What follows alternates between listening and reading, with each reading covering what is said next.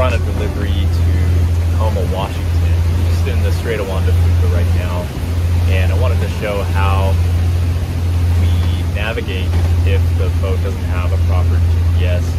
This one has an older GPS system, but I'd much rather use my iPad where I have Navionics in my room. So my iPad doesn't have GPS built into it. So what I did was I just bought the Garmin GLO 2.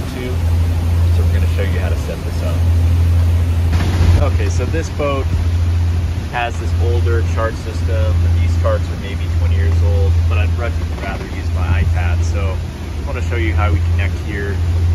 Hit Navionics. So it's saying unable to determine our location.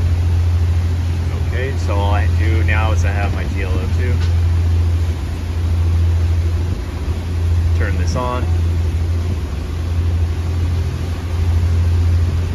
Go to Bluetooth. Garmin GLO 2 is connected. Back to Navionics, and there we are.